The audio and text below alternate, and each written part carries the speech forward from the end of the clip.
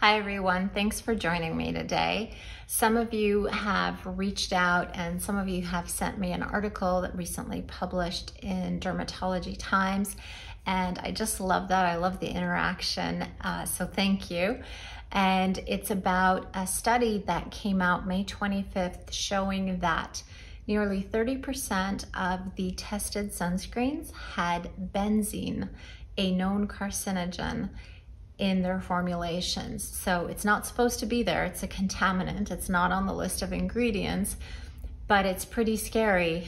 So I thought I would do a video on this. And I also wanted to leave you links down below giving you the list of tested sunscreens that had the carcinogen in them, a list of tested sunscreens that came back free and clear and good to go and good for use, and a third list of how to safely dispose of these sunscreens in case you have them in your home, which is pretty terrifying to think that you put something on your skin, the largest organ of your body, every day, especially now that it's summertime and we apply to more body parts more than wintertime, which is just face and neck, you know, a formulation that is carcinogenic and not safe to throw in the garbage that needs a biohazard waste disposal. But I'll leave that down below for you as well. Please like this video and comment. Comments and likes help the algorithm and help the video get seen and my channel grow. And if you would like to subscribe, then that's even better. The Dermatology Times article posted May 25th talks about a lab out of Connecticut called Valisure, which is an independent lab. They have their own pharmacy, and what they do, they're essentially like an independent opinion and a quality control company. They take batches of product and they test them for all kinds of different things. And last year they added benzene as another ingredient that they would test for. And for this particular study, what they did is they took hundreds of sunscreens and tested them for benzene, and 27% or 78 different sunscreen products came back positive. The sunscreens tested were almost all drugstore sunscreens, but they weren't exclusively chemical sunscreens. They included chemical sunscreens, mineral sunscreens, and various formulations in the forms of sprays, lotions, various types of sunscreens, and also post-sun products. So, you know, those types of things like if you have a sunburn or you want more moisturization to your skin or you want a deeper bronze for your tan, all the post-sun products, they tested those as well. And some of those also came back with benzene. But what is benzene? It's a liquid chemical that is found in pollution. It's found in gasoline, tobacco smoke, and it can even be found in the smoke of forest fires.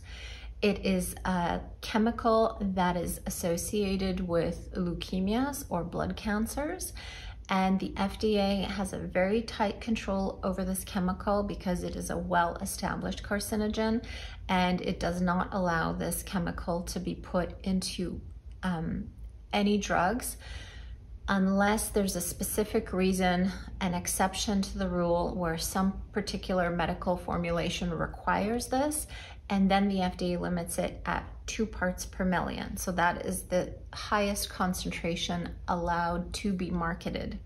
Now the scary thing is the highest concentration of benzene in these tested sunscreens was 6.7, which is 3 times higher than allowed by the FDA. It's terrifying. It was only one that was that high, and there was another one that was almost that high. Now, most of the sunscreens tested were drugstore brands, and the most common one I saw was Neutrogena. I also saw Banana Boat, Sunbum, La Roche-Posay was there, Elta MD was there, and they were both on the list shown to have the carcinogen and shown to be clear of the carcinogen. So it's not clear what ingredient was contaminated because it's not brand dependent. It's not mineral versus chemical sunscreen dependent, and they don't exactly know where the benzene came from. What's scary is that sunscreen is like body lotion in the sense that we use a large amount and cover a large surface area of our skin, which is again the largest organ in our body. So if the sunscreen used is on neither list, in other words, you can't find it on the contaminated sunscreens, but it's also, well, it's basically not tested and wasn't included in this batch test, then you don't know whether it could possibly have benzene or not. There were no medical grade sunscreens tested in this analysis, but if I had to guess, and it's my guess, you know, I don't know, I highly doubt that high level, you know, technologically sophisticated formulations would have this contaminant. And the only reason I say that is because the medical grade sunscreens put so much work and effort into creating the formulations, into coating technology. So, you know, zinc oxide is white and it causes a white cast.